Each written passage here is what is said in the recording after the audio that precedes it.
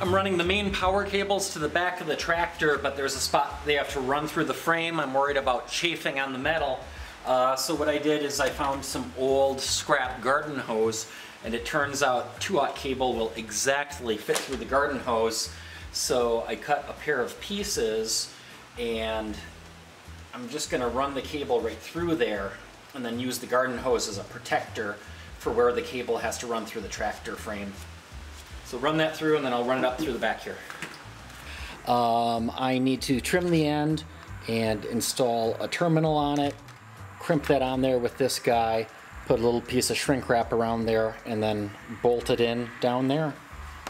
Hard to do all that while holding a camera though. After crimping the lugs onto the end of the cables and connecting them to the motor, I could actually power up and spin the motor with the motor controller, although I'm just pulling the throttle cable here by hand because I don't have a foot pedal on it yet.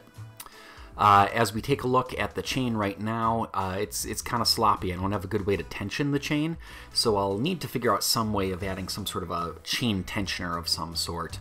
But the other thing is I need to design a foot pedal. My brother was going to come back and help me with that, and in the meantime, I'm going to work on adding this forklift flasher.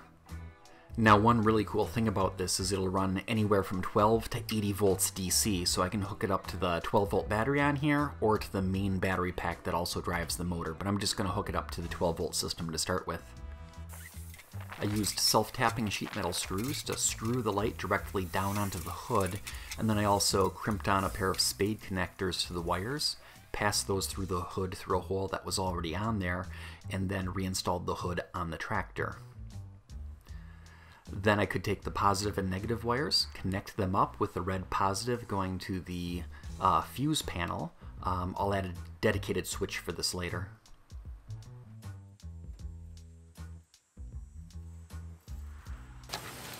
And the crazy strobe light is installed. With the mechanicals done and the power all rigged up to the motor, I could now get the seat back in place.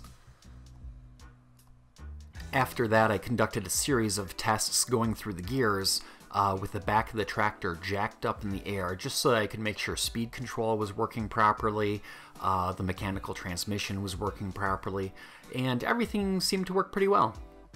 And that meant I could finally take the tractor out for a spin. D1!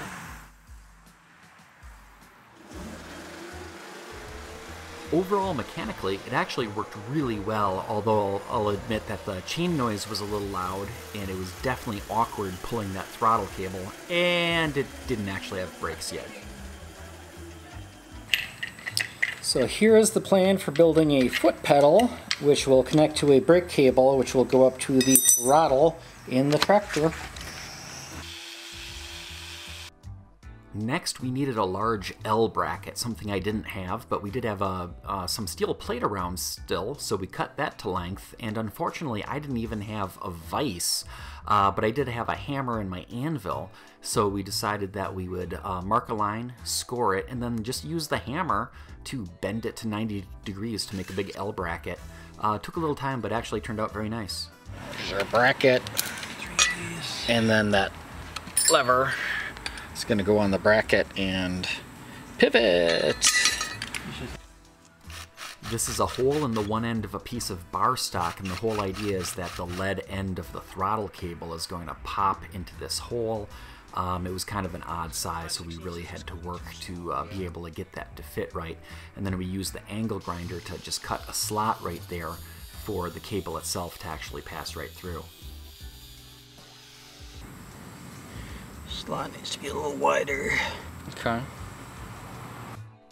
So we started test fitting what we had of the pedal so far to make sure the cable would line up, figure out where my foot would come to. Some of this is kind of based on a person's length of leg. And then we welded on a piece of angle iron that would be the actual foot pedal itself, which you can see right here.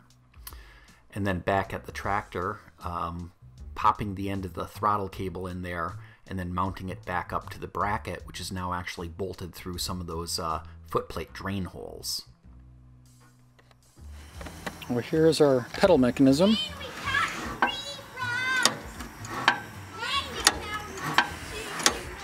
And that connects up to the throttle here.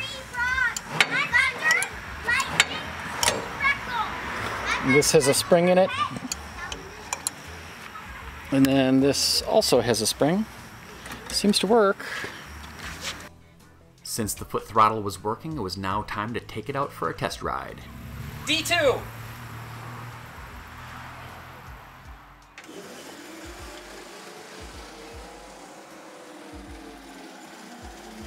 Overall, the tractor actually worked really well, except for the fact that it still didn't have brakes. I did manage to find the old broken off brake pedal. We held it in place, tacked it, and then welded it in securely. After welding all the way around and a little bit of angle grinding, we had a brake pedal again, although the brake pads themselves also need replacement. And if anybody wonders why the wheelie bar has that extra piece of angle iron, here, hold my beer.